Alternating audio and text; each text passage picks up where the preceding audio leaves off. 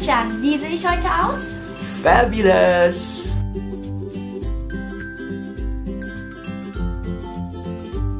Hallo! Ich erzähle euch gleich, warum ich so aussehe, wie ich aussehe, denn das ist ja mal heute ein bisschen anders. Aber vorher muss ich noch ein ganz wichtiges Thema ansprechen. Wenn man zum Beispiel auf meine Organisation geht und auch auf die schwedische Organisation und die einen locken wollen, nach wasjp zu kommen, dann haben die immer ganz schöne Bilder von Gifu und man denkt sich so, wow, sieht ja toll aus.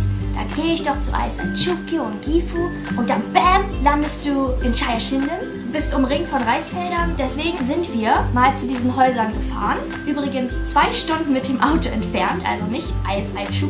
Das zeige ich euch jetzt mal. Und zwar waren wir in Hidatakayama, das ist etwas nördlich von uns aus gesehen, aus Chayashinden. Hat sehr viel Spaß gemacht, guckt euch das mal an.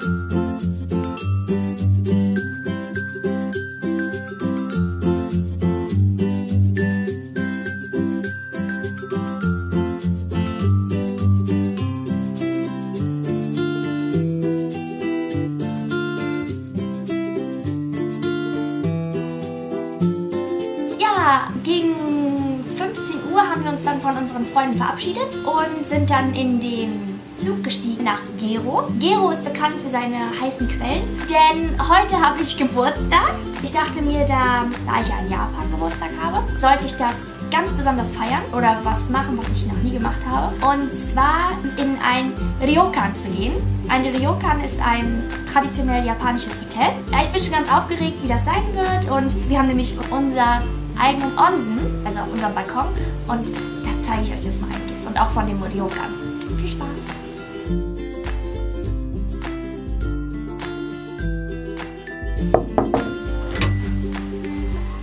Hi! My name is Do-chan and welcome to my crib. Come on, first we come in to the Japanese style room, the wasjp, and here we have tatami, we have paper walls, and we have holes in the walls. Yeah, so this is the first room. And then we go into the next room, as you saw. Here we have a table. This is where we got our food served on, and floor chairs is what I call them. We have a TV and we have a heating thingy. And then we also have water here if we want to have some ocha. And if you go out here, it's really cold. If it would be warm, we could sit here and have our tea and enjoy the view. And here we also have a little refrigerator. Okay, let's go on to the next room. Okay, here we have the toilets. And in true Japanese spirit, there's no lock. And also in true Japanese spirit, there's no lock here. So maybe we will see someone sitting and pooping, I don't know.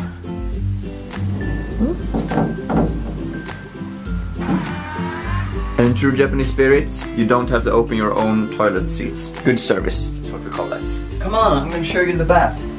And in true Japanese spirit, there's no lock. So you just go in here, and then maybe you will see a naked person, who knows? And if we go here, we have the true reason why we came here. It's cold on the floor, so be careful. This is the shower and the bath, and this is our outside onsen, our private onsen, which is awesome.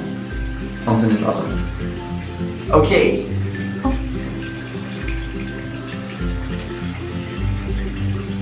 Thank you for following me today. My name is Do-chan and this is my crib.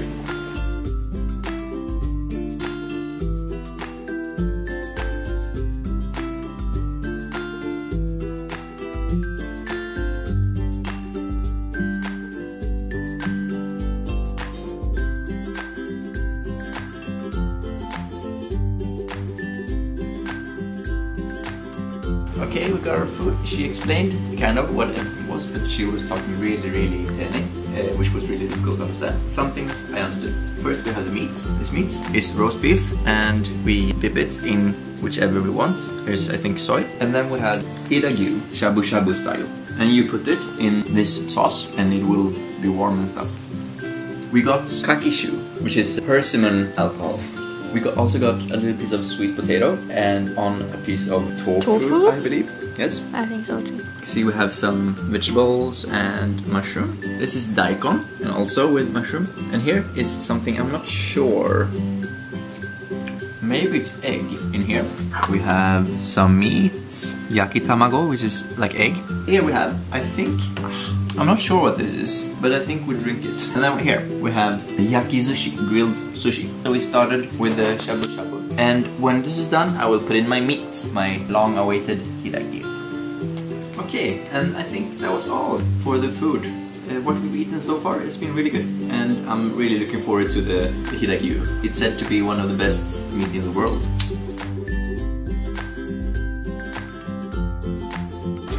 Wir sind gerade im Yamano-ashi. Auf jeden Fall ist das hier auch eine heiße Quelle, wo man halt nur mit den Füßen reingeht und hier in einer netten Runde zusammensitzen kann. Es ist auf jeden Fall relativ kalt, also so um die 10 bis 14 Grad. Deswegen ist das dann ganz schön. Wir gehen gerade ein bisschen durchs Hotel und es ist wirklich ganz toll. Das Hotel ist nämlich auf einem Berg, also auf einem Hügel, besser gesagt. So schön, die Aussicht, und das kann man gar nicht alles beschreiben. Japaner lieben es, Stempel zu sammeln. Deswegen gibt es auch im Hotel, kann man eine Menge Stempel sammeln. Das probieren wir jetzt auch mal auf. Und zwar waren wir gerade in diesem Yamano-ashi. Got it. Ja, jetzt gehen wir halt durchs Hotel und versuchen noch weitere Stempel zu sammeln. Wir sind heute richtig japanisch. Das ist der Karaoke-Raum. Hier ist die Bar. Das ist der japanische Teeraum. Und hier ist der Vollkraft-Room. Japaner. Okay, Mingekan. Jetzt sind wir gerade in einem öffentlichen, privaten Bad. Das bedeutet, jeder hat hier eigentlich Zugang, nur du kannst halt die Tür abschließen und diesen Raum dann halt für eine Stunde nutzen.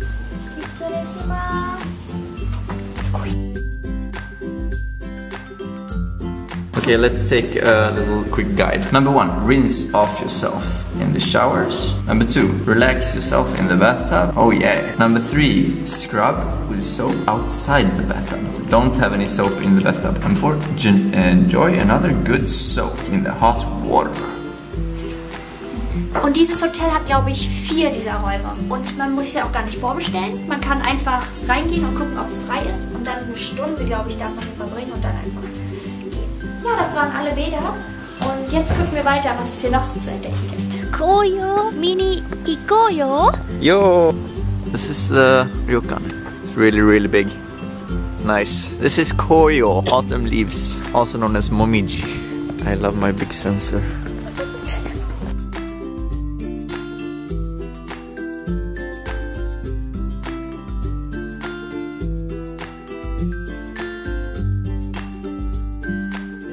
Die Nacht ist jetzt vorbei und ich wollte euch mal zeigen, was wir geschlafen haben. Und zwar nicht in normalen Betten, sondern in japanischen Futons. Das war ganz schön, weil ich liebe es ja, in einem Futon zu schlafen. Als ich ja kleiner war, habe ich ja immer gelesen, dass die Japaner auf dem Boden schlafen. Also habe ich das ja auch eine Zeit lang gemacht, aber halt auf so einer ganz dünnen Matratze. Und auf jeden Fall, hier ist eine recht dicke Matratze, dann noch eine etwas dicke Matratze und ein wirklich ganz tolles, dickes Federbett. Nur in der Nacht haben die uns gegen 12 Uhr angerufen, aber falsche Nummer, verwählt. Das war nicht so toll. Wir sind gerade beim Frühstück. Ich dachte erst, es gibt ein Buffet, aber das Frühstück ist japanisch. Guckt euch das mal an.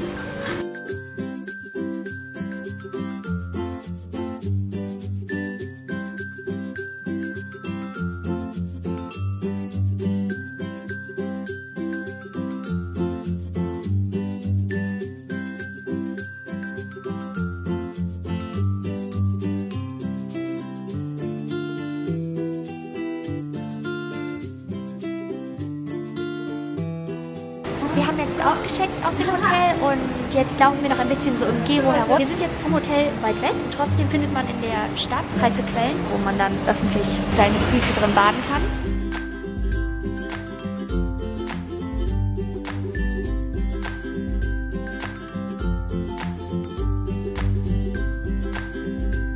Wir sind jetzt an einem Platz im Gero.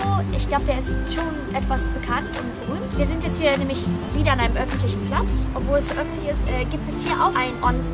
Hier muss man einen Badeanzug tragen. Hier darf man nicht nackt baden. Aber es ist so toll, dass jeder hier einfach reingehen kann und sich entspannen kann, ohne Geld zu bezahlen. Und was ich auch noch ganz interessant finde, ist, obwohl dieser Platz öffentlich ist hier alles super sauber. Das Wasser, hier liegt kein Müll rum. Das Wasser ist super klar, so als würde man eigentlich dafür Geld bezahlen, um hier baden gehen zu können. Und das finde ich so toll in Japan, dass es ist einfach nichts verdreckt. Oh yeah. Oh, it's so warm. It's really warm. This is not what I'm used to in Jönköping. Hamnkanalen. Hamnkanalen? Hamnkanalen. Jaha, Hamnkanalen. Hamnkanalen. That's where we go in Jönköping when we want to dip our feet. It's a little stream between Vättern and Munkön. And everyone from Jönköping will know what I'm talking about.